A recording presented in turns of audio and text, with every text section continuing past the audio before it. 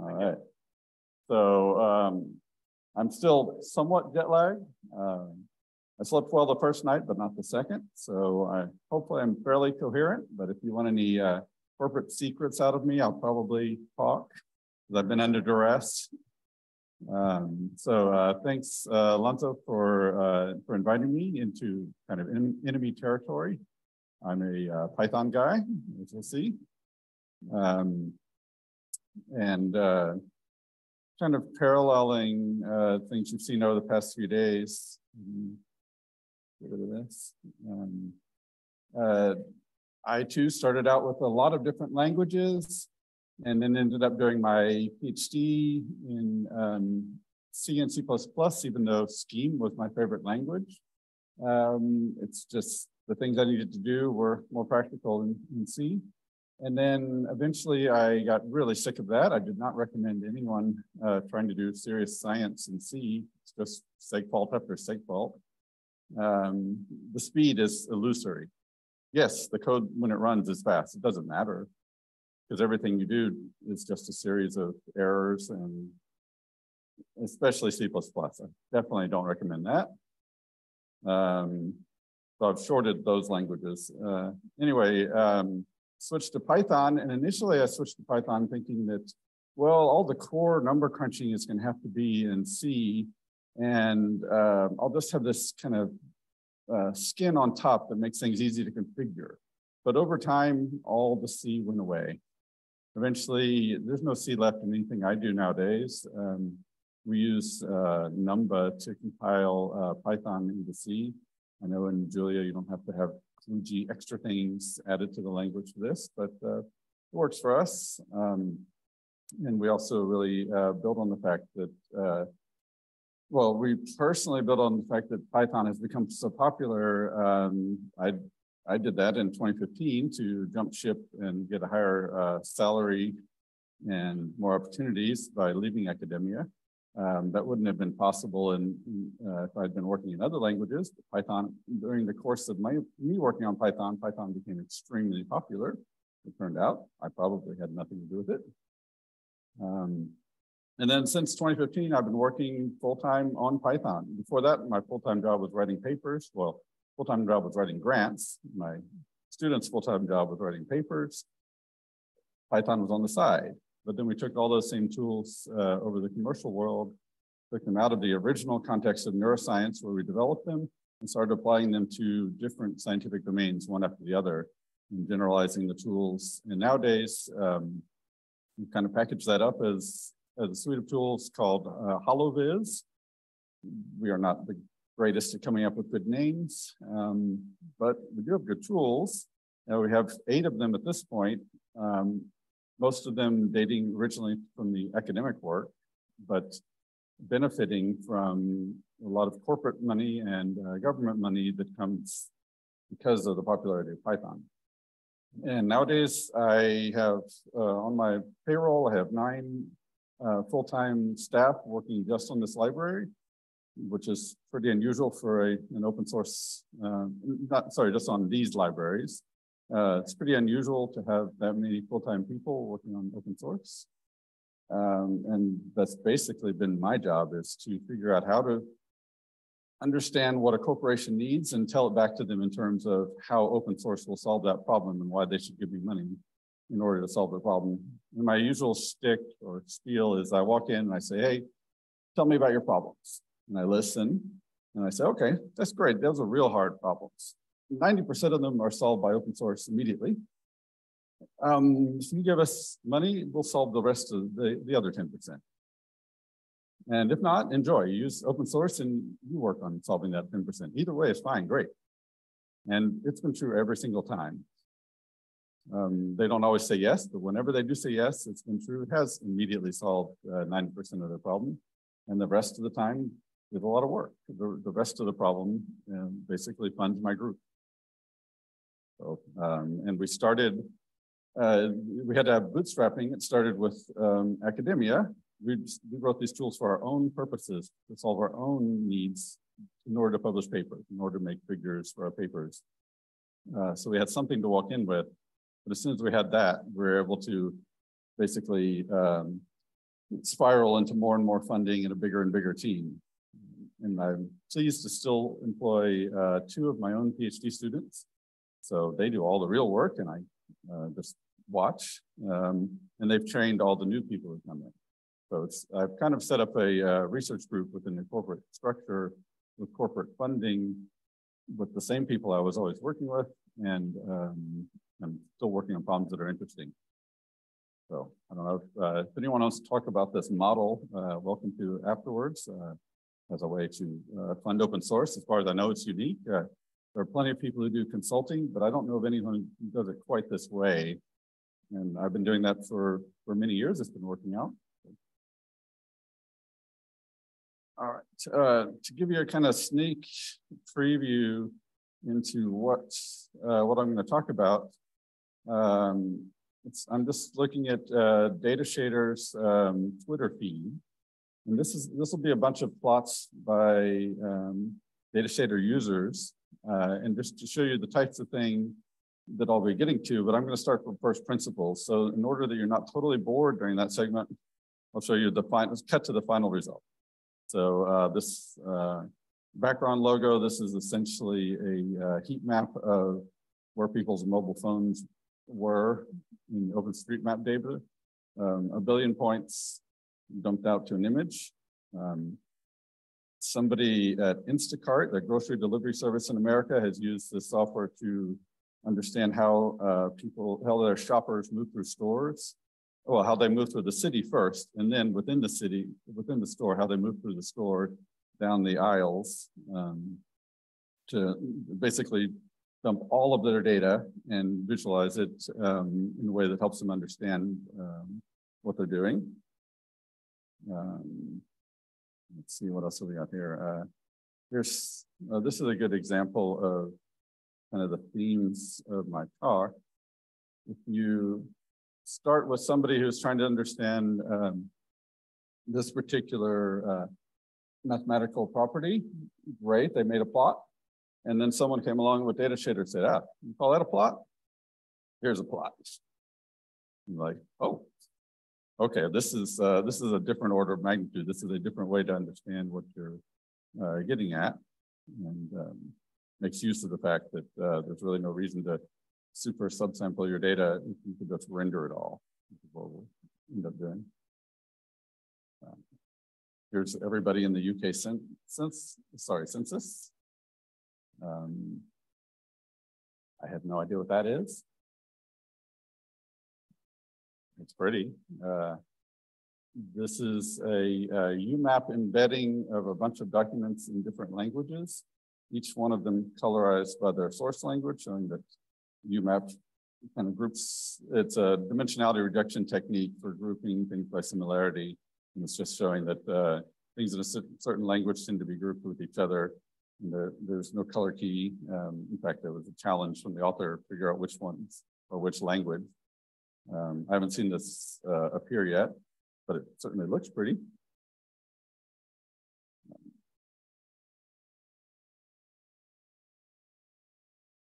There's some,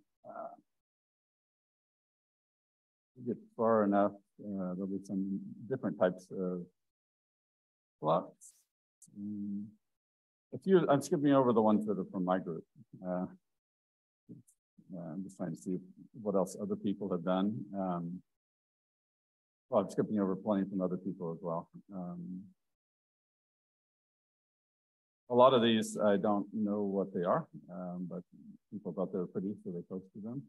I think this is this is LiDAR rendering.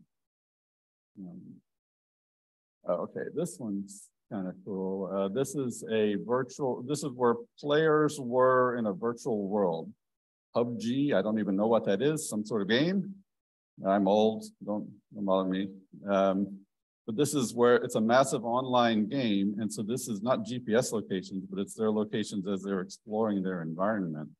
And it's just showing they group in ways that are very similar to how humans group in reality. There must be a bridge between these two virtual land masses. So they're constrained down to that and cross over that and so on. And it's the sort of thing that immediately you look at it and you have questions. want to explore further. Okay, so that's what we'll do here. Try to end up in things like that and tell you exactly what they mean and how you should interpret them and why. All right, so the structure of the rest of the talk is me going from first principles up to the final products, hopefully inspiring you to write a similar tool in Julia, or at least feel jealous, one or the other. And then at the end, I'll show you lots of demos until somebody drags me down from here. So, as was discussed, well, I want to have a narrow definition of what data visualization is in the computer era. Obviously, in the cholera initial era, that was not, this definition did not apply, but nowadays it does apply pretty much. In each form of data visualization is about pixels. And so which pixels? There's a pretty large space of possible pixels for any screen or any printout. Which pixels do you choose? Well, you should be guided by some sort of principle for what a good data visualization is. And what I've showed you so far are some pretty data visualizations, but are they good? Well, to me, a good one is one that accurately conveys the properties of the data to a human. And this is very human specific. My background before this is in visual neuroscience. And so actually when I arrived at Anaconda, I was told that I was the viz expert. And I realized, oh, well, I guess I am. I was an open source person. I was producing things in Python and I was publishing on Vision. So I guess if I put those together, I'm Anaconda's viz expert. Okay. And that's, it did not strike me because everybody who writes a paper is a viz expert, right? Everybody's got to make their visualizations, make their figures in order to get something published. So nobody wants to call themselves a viz expert, but you have to figure out how to do it. And if you add in my visual system background, it made it, okay, I guess that makes sense. So we'll try to figure out how to come up with a good data visualization. This will relax this later, but the basic idea is similar to a chart you were just seeing. You have some observations in the simplest case, that is just a location in 2D plane. For value X, you measured Y. For another value X, you measured a different Y, and so on. And if you're trying to visualize this, my argument is that you should be able to see the distribution of this data with making use of the full power of this system to show you all of the distribution, not just a linear fit to it, let's say. That'd be a very small of information for this massive number of pixels to convey to you about this distribution. That'd be an utter failure as a visualization, in my opinion. You should be able to convey the entire distribution, as much detail as possible on the screen of this resolution. At the same time, you should see things that are different from the distribution, and they should be visible immediately. You should see the trends and the outliers in the same plot immediately, or you're not able to understand this data set because some things you're going to do with the data set will be disrupted by outliers, some will not. Some will be about the trends, some will be about the patterns of the trends. You should just see that. That's what the point of the visualization should be. And you should be able to do that without a chicken and egg problem of tuning parameters to reveal this distribution. If you ever have to tune a parameter in order to reveal it, you have no idea what the distribution was because it's your bias. It's what you're looking for when you're tuning those parameters. It should be parameter free.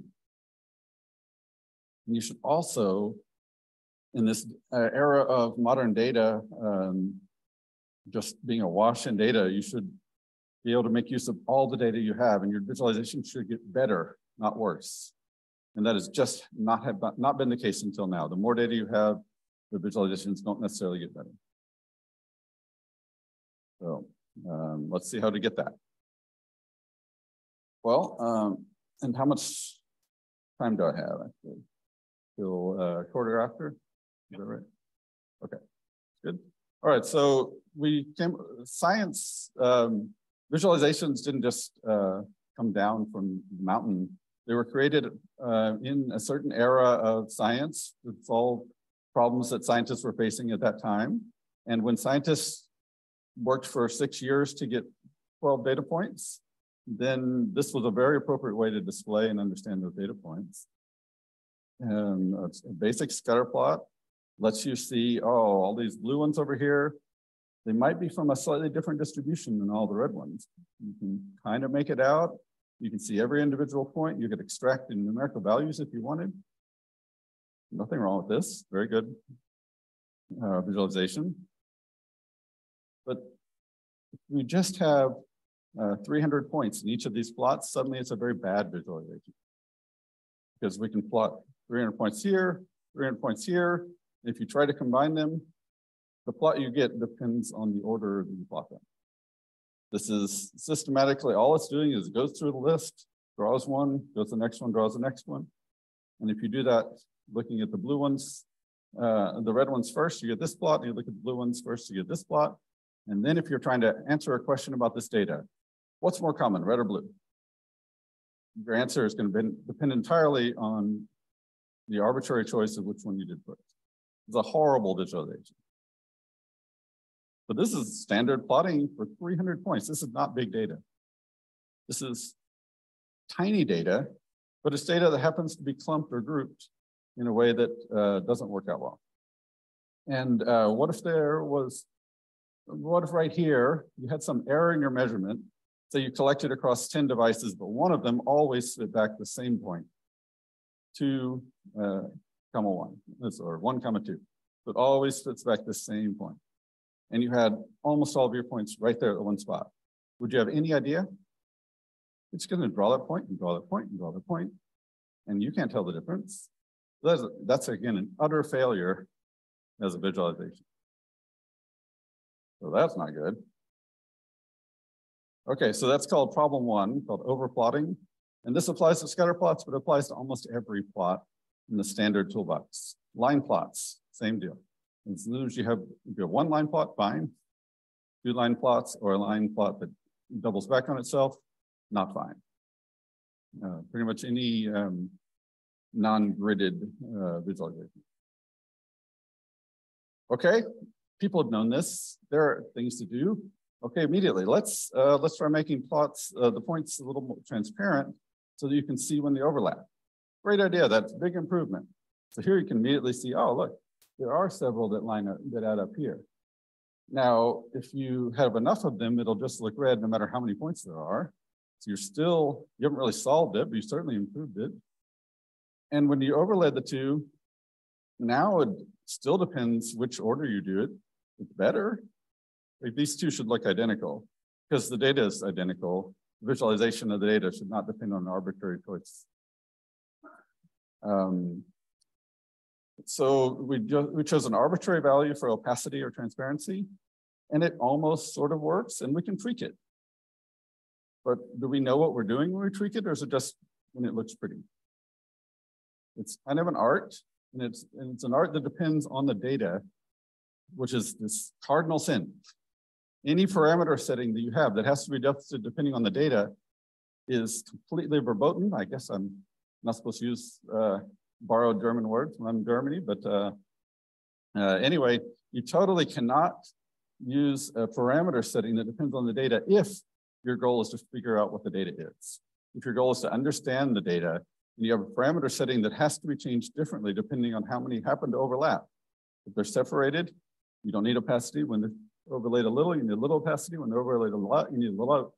That's every time you come up with a new plot, the overlap's going to be different. So any sort of change in the clumping means a change in this value. Oh my God, this is horrible. Okay, well, people have techniques for that too. Let's make the dots smaller so that they won't overlap. Okay, great. Now when you do that, there's much less overlap. And these two are almost identical. It's now pretty hard to see individual points, particularly because they're transparent. So again, you have to, depending on the overlap, you have to set the size and now the transparency. That's a 2-dimensional optimization problem on an unknown space. When your whole idea is, I just wanted to see this data. Oh my God, people don't even talk about how bad this is. This is normal plotting in every plotting program ever, on every language. This is just normal daily life and people accept it. It is unacceptable. It's acceptable when you had 10 data points. That's the only time it was acceptable. Everything after that, unacceptable. Oh my God. Okay, well, what if we just say, well, I'm only gonna plot 10 data points? Then you don't have any problems, right? Obviously, that doesn't work, right? Because if you have any sort of interesting distribution, you need a lot of samples of it to figure out what the distribution is. Such as if you have two underlying generators, in this case, these are two different Gaussians, just slightly offset in their locations. If they're, at a glance, this looks like one distribution. Here, with enough points and enough tweaking and tuning, you can see that it's clearly two distributions that have been merged. But if you saw this, maybe you say, oh, what's that little gap there? Maybe I'll investigate, or randomly, maybe you wouldn't see that little gap. You're either going to notice this scientific phenomenon or you're not. It's total luck. You want to trust your science to luck? No. This is a problem called, the first problem was called oversaturation. Sorry, the first problem was called overplotting, this coarse obliterating things underneath it. The subtler version of that's called oversaturation, obliterating after a certain value, 10 points, 100 points. At some point, there will still be overplotting. It's just you've postponed it 100 points into the future. That's it. The third problem is undersampling. If you try to avoid the problem, you're not going to be able to do a good job. Plus, there's another problem that's very less understood called undersaturation. This is 3 plots of the same data. This plot, you think, oh, that's a nicely two-dimensional normal distribution. Fine, I can understand it. But it kind of illustrates the point that I was making earlier in the error case. But this actually is not meant to be modeling errors. It's meant to model reality. This is actually the underlying data. I happen to know what it is because I made it up. It is the sum of 5 Gaussians, each with 10,000 data points. And all I did, the Gaussians just have a different center and a different spread. So in this case, all 10,000 data points land in a couple of pixels. Here, those land in slightly more pixels, slightly larger, and then overlaid over all of it is a much larger spread. Now, if these data points were humans, such as geographical patterns, this is meant to model, it's inspired by geography.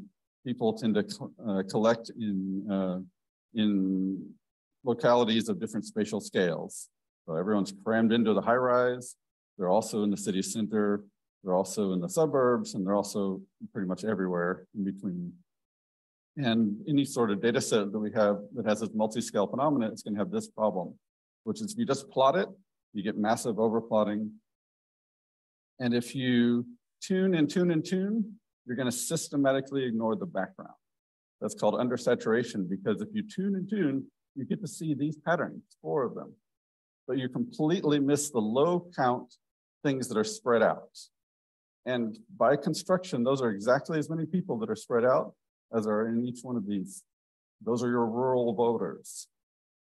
Now, there are 10,000 here, 10,000 here, 10,000 here. Those 40,000 voters show up. 10,000 voters do not show up because it's been tuned so that the saturation is low, so that when you add up 10,000, it doesn't overwhelm anything. As soon as you do that, you lose all the background. That's called undersaturation. Some data points are present, but will never be perceived by you as a human. You can find them numerically, but you won't spot them, you won't realize them, you're systematically going to misrepresent this data set. Okay, so maybe don't do any of that. Alternative approach, those were all scatter plots. Every one of those plots is a traditional scatter plot. Iterate through the data, render it, move on to the next point, render that, and so on. So the alternative approach is say, well, fundamentally, the problem is that we're rendering and overriding and overriding and overriding, and we have no control over how that process results in a pixel that you finally see. There's no systematicity to how data points add up to something that you see as a pixel. So what if we add systematicity? What if we aggregate per pixel in a way that is independent of order? And so in the simplest cases, a really coarse heat map All you do is take every point, figure out what bin it lands in, and increment the bin. That's essentially a 2D histogram. That is the simplest case here. And if you do that at different spatial scales, you can see that you see different patterns. In this case, at the finest scale, you can see that this is a noisy Gaussian distribution and another additional Gaussian distribution next to it. You can see that very clearly here. Here you can see that it's a Gaussian, but you can't see that it's sparsely sampled. Here you can see that. These actually tell you different things about the data. This tells you the shape of the distribution. This tells you the sampling density of the distribution. And humans are actually pretty good at picking this kind of shape out of this kind of plot. So this kind of plot kind of tells you more, like it tells you both the sampling and the shape, because we're very good at spotting that this clump of pixels is in fact a clump. That's what our visual system does, is find clumps, whether they're there or not. So the result of this is very similar to this type of plot, or this type of plot. But by construction, there's no size tuning, there's no opacity tuning, and there is no potential for overplotting. There's only one thing that's being plotted, is the count per pixel. There's nothing that could be overplotted. It doesn't even exist. It's not a problem. So are we done? We are not done. This was when we applied the heat map to this, to two equal count Gaussian distributions. What if we apply it to the case a minute ago of this? 5 different ones, exactly the same data set. Knowing what I put into it, I want there to be hands-off, no parameters. I want it to come out with the fact that there are 10,000, 10,000, 10,000, 10,000, and 10,000. If we feed that into a heat map, this is what we get. It doesn't work. Why doesn't it work? Well, in this case, it does sort of at a coarse level, it'll capture the fact that there's a big hotspot here and a hotspot here that land in that pixel. I call it a pixel, it's a bin, but in the limit, it's a pixel on your screen. So that's sort of captured there, but you really have, I would never deduce the structure of the data from looking at that picture. Over here, you pretty much had the same problem you did a minute ago. You can spot 4 hotspots and have no idea about the background. And then when you make it fine enough, you can see almost nothing. So why is that? Because right there are 10,000 points in one pixel. And if you're linearly mapping bin values from 0 to 10,000, you pick black for 10,000. Now, what is the next gray up from white? It's going to be a very large number that is not met anywhere else in this image. So pretty much everything gets mapped to either black or white and nothing in the middle. That's totally an undersaturation problem. It's the same problem you have in a scatter plot when you're tuning everything, but you have it right here. Okay, we can fix that. We can fix it because we are systematically constructing this heat map, not accidentally. It's not an emergent property of lots of parameters, I said. It's just deliberately being done, so you can map from this heat map to the visual display however you want. So what if we say, hey, I'm going to map background color to counts of 0. The next value up of 1, I'm going to choose not the next color up, but I'm going to choose a visible gray that is different from the background. This will completely eliminate undersaturation because it tells you immediately, is there data or no data? So that's an improvement. You at least know in this region there is data, but the plot is still very underwhelming. Why is that? Because everything is either 0 for the background, now it's got another color, this gray for non-zero, and then all the other colors are unused up until the top one. The top one it's still linearly mapping between the lowest non-zero count of 1 up to 10,000, and that just maps everything into background or peak. There are no values in between because this is not a linear distribution of possible values. It's a distribution that goes like that. And that's normal. That's typical for data. It is normally like this. This is not a weird failure mode. This is normal typical data. And you'll see that. Okay, so that is the problem that's left here is called well, I made up this term. I call it underutilized range. You have a range ready to give information to your visual system, and you're not using it. You had all these values between 0 and 1, and you chose 0 and 1. As an utter failure as a visualization to convey what this apparatus is capable of conveying to a human. And I'm a human, so I care. So you need nonlinear scaling, and that's because the data is nonlinear. And so when the data is distributed nonlinearly and you use a linear scaling, you're failing to convey much about the data. If you do that, then you get this plot, which is finally satisfying to me. Because I can walk up to it from anywhere and I look at it and I say, oh, looks like there's a hot spot here, and a somewhat bigger hot spot here, and a somewhat bigger hot spot here, and a somewhat bigger hot spot here. And then there's this background level that's falling off in every direction. I can just see that in the data without any parameter tuning, without any adjustment. I walk up and see that. And I know that's what I put in. So I know that that's what I should see for this data. And that means I can see individual points because I'm still using the undersaturation mapping. So that if it's 0, it's white. And if it's 1, anything that's not 0 is visibly different from 0. That way I can still see all these outliers. And then I non-linearly map, in this case, according to a log function, into the color bar and get this plot. But I'm still unhappy because I love this plot. Looks great. Where did log come from? I plucked it out of the air. Now, it's a common thing. People often try linear or log, and there are deep reasons in the universe why log applies to many systems. I don't care about those. Those are biases and assumptions. They should not be in this process. This process is designed to reveal the data, not make a pre-picture. How do we know that this is the appropriate thing to do? So the last thing we're going to do is, instead of log, use a technique called histogram equalization from images. This basically, what it does is percentile mapping of the outputs, so that the first 1% goes to low gray, the second 1% goes to the next gray, and the top 1% of the data goes to the darkest gray. That is parameter free. It is basically, I don't know what this data is, but I'm going to show you the highest values, then the next clump of values, and the next clump of values with 0 parameters to dump it out and see.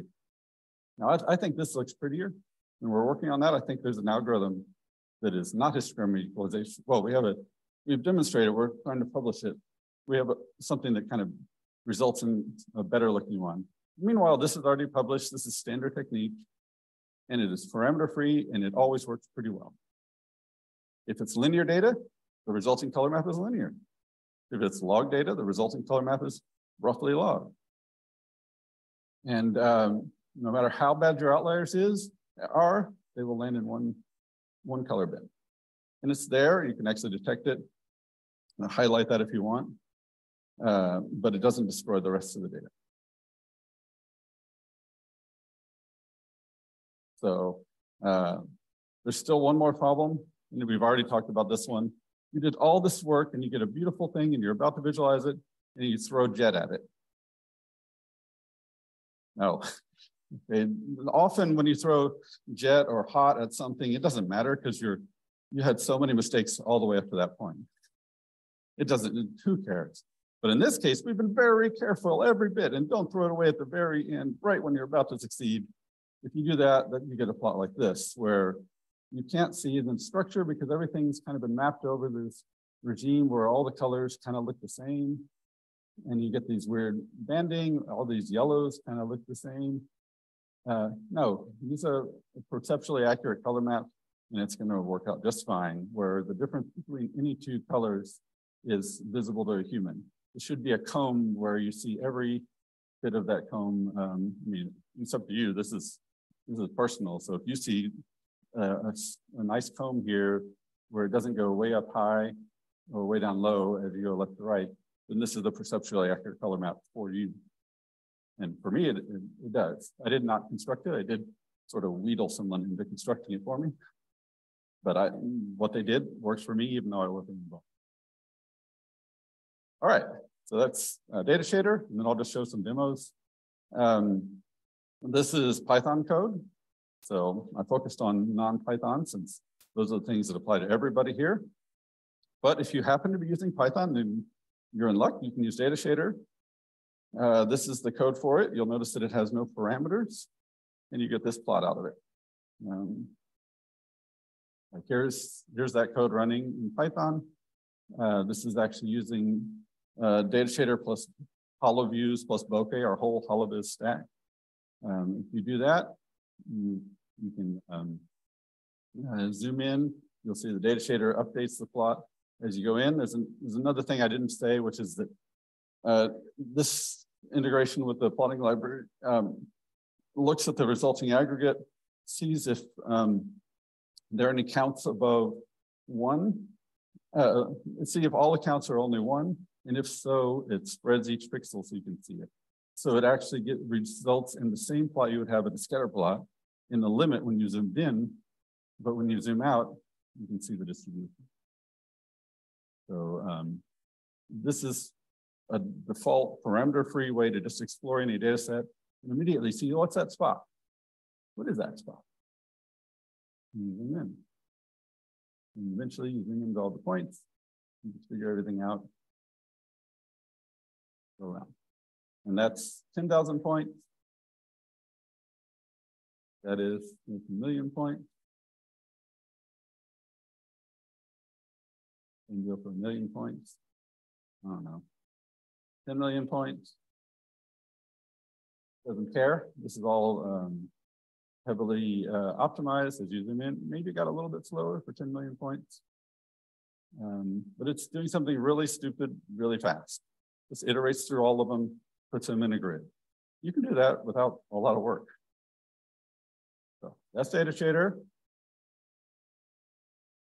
It builds on Numbus, so this is compiled Python, and Dask, so that it can handle an arbitrarily large data set. Dask assembles as many things as you can afford, as many processors, just distributed. This is all easily distributed. You got a 50 billion point data set, put it in chunks, give each chunk to a different processor.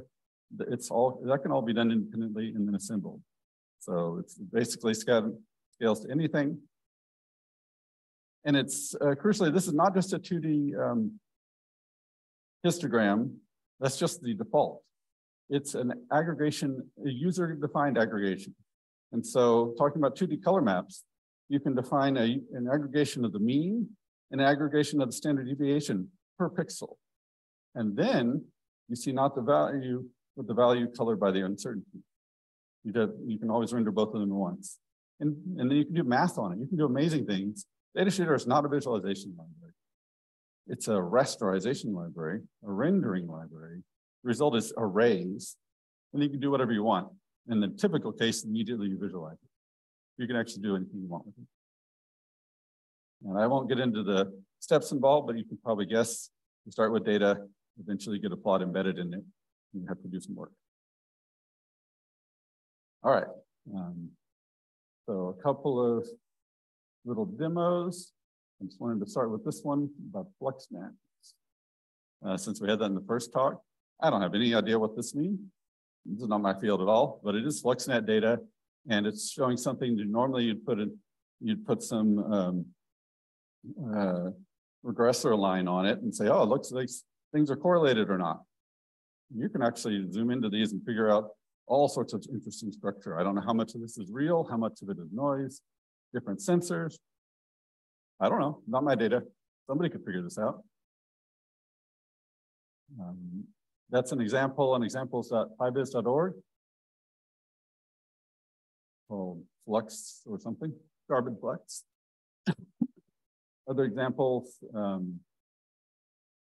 are, let's see, here's one with GPS locations of ships around the coast of the United States, colored by their category, whether a cargo or whatever.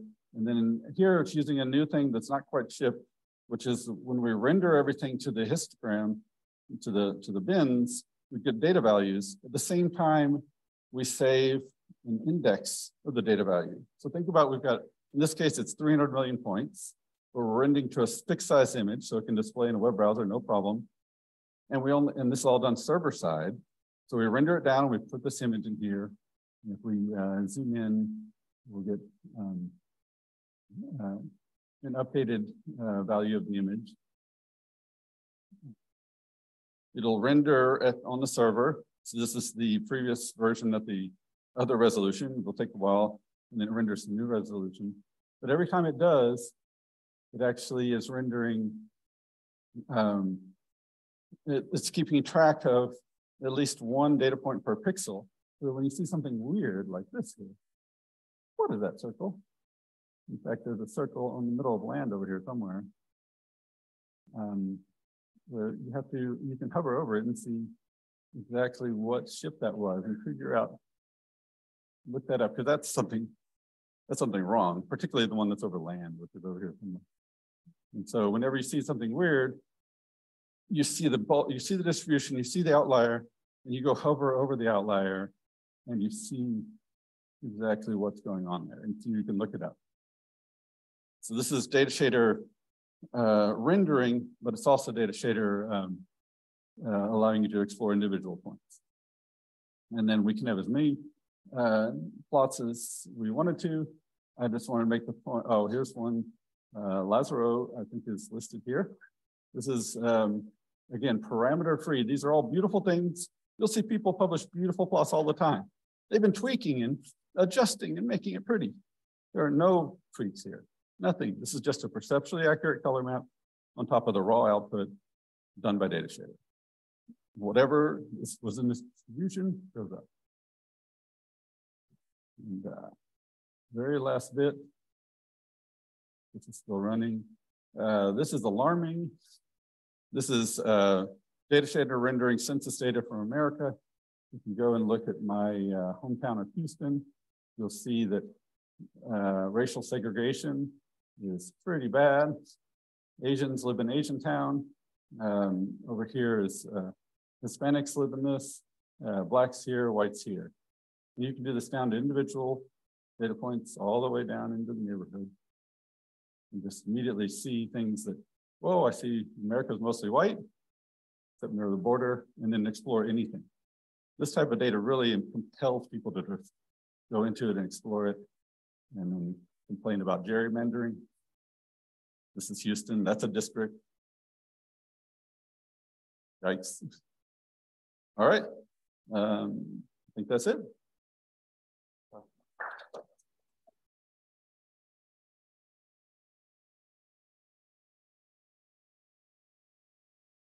Oops, that was not it. I want to point out, those were all, the standard things are all data scatter plots, but the same thing applies to lines, and particularly for anybody, there are some things in this conference, if you have, this is 1 million lines overlaid, and so you can see the trends in the lines and the outlier. And you hover over that outlier, wait a minute, what's that weird one? Oh, nothing, okay, we move on. But it's polygons, I didn't demonstrate that, but grids as well. For grids, there's less benefit. It's just basically fast because grids are already gridded. So basically, so if you want to walk away thinking, what is Datashader? It's a principled means for turning anything into a raster. Anything, literally anything. As soon as you've got that, you can do all sorts of cool things with it. All right. Okay, thank you so much. Questions, comments? A lot. Okay, Julius. I wanted to say that in the example with the 5 different distributions, wouldn't you say that while this algorithm allows you to see that there are distributions, that it doesn't accurately represent the importance of the distributions, and that is like a separate issue? Importance?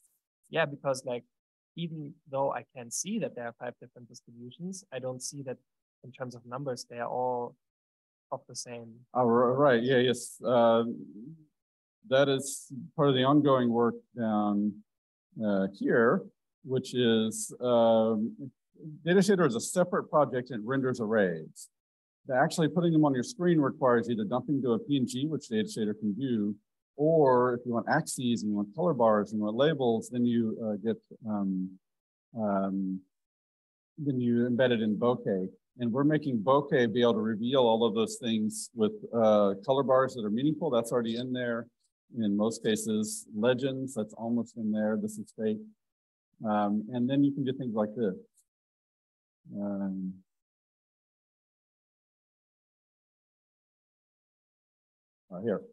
Here we've taken that top pixel and colored it red.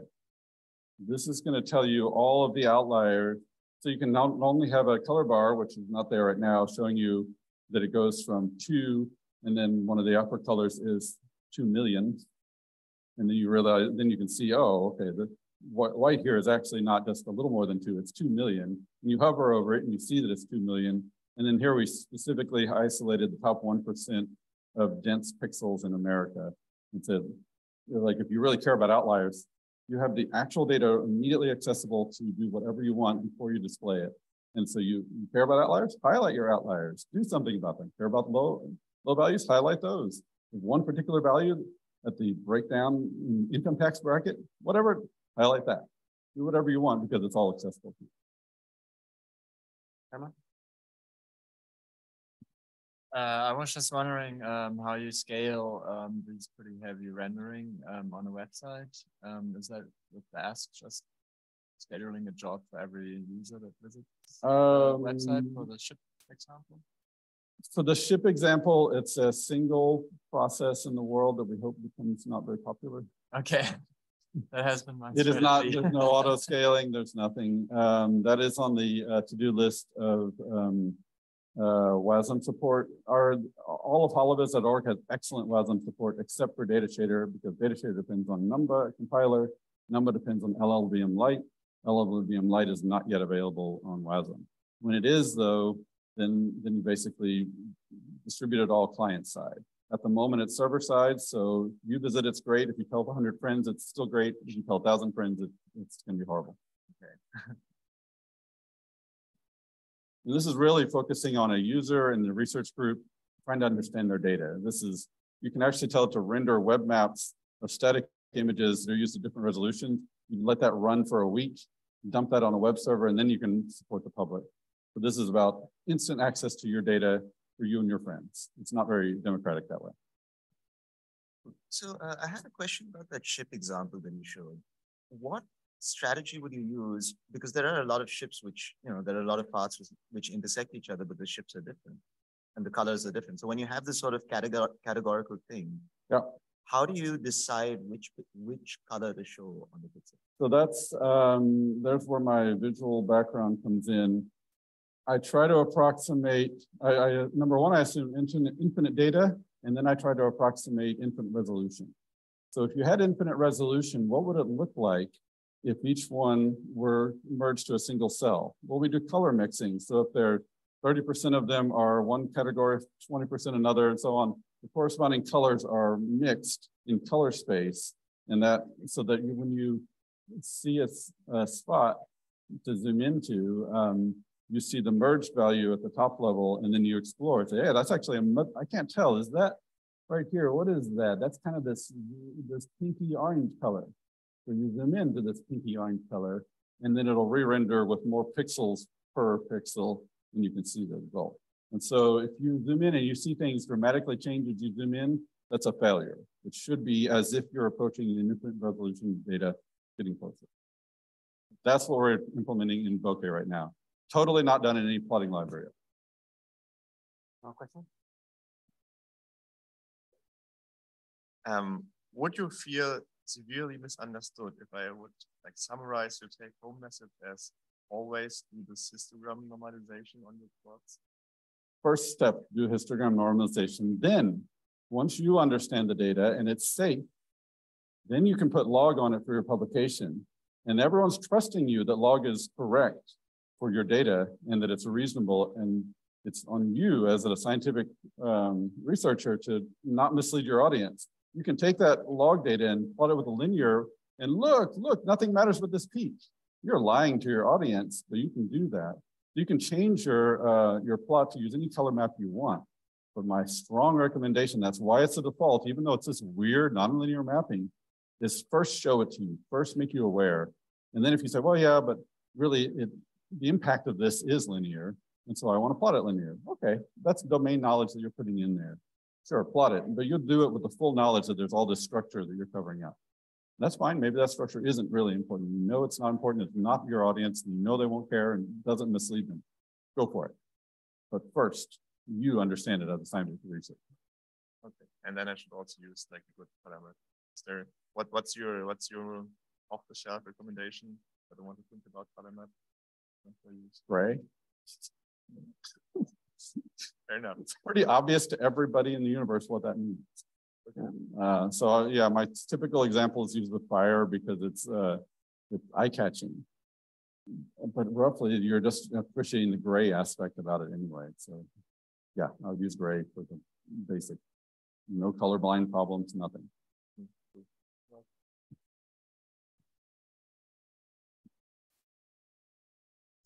Long shot. Not into that much into visualization expert, but I have one thought. Maybe you can comment on the decision. So, what is the benefit of percentile mapping over rank mapping? Over what? Rank mapping. It's no different. Oh, it's different. That's why I'm asking. Okay, so it's doing none of those. So it's similar. As far as I'm concerned, there.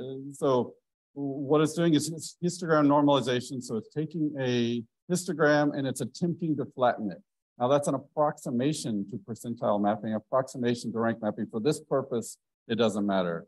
If you want to implement that, multiple ways to approximate this and display it, then I'd love to see the detailed differences. But from my talk, it doesn't matter. Yeah. So if you have some point that have high counts, like which in percentile mapping, you might even end up with not having that many percentiles as you expect. Right.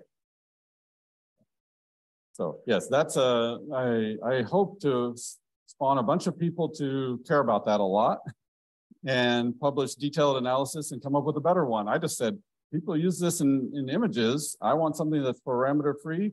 Oh, it works. Okay, great.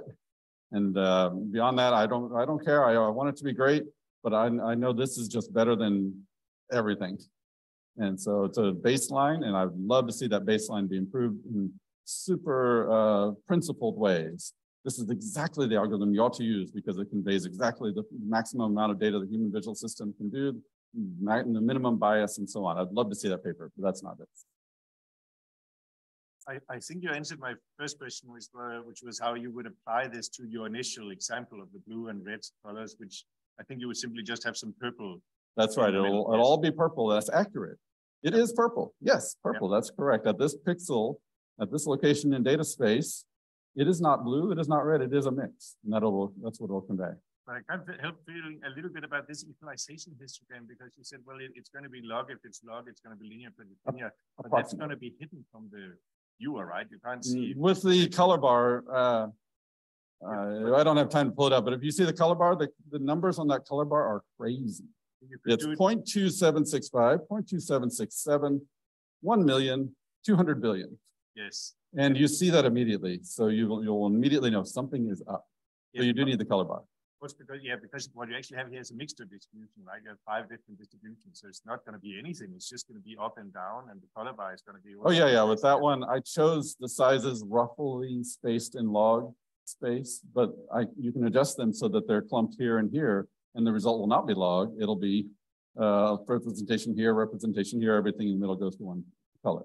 So exactly that. And you need the color bar. The thing is, the color bars were added to Bokeh long after we wrote all these examples. They motivated adding nonlinear color bars to Bokeh, and then we have to systematically go through and update everything.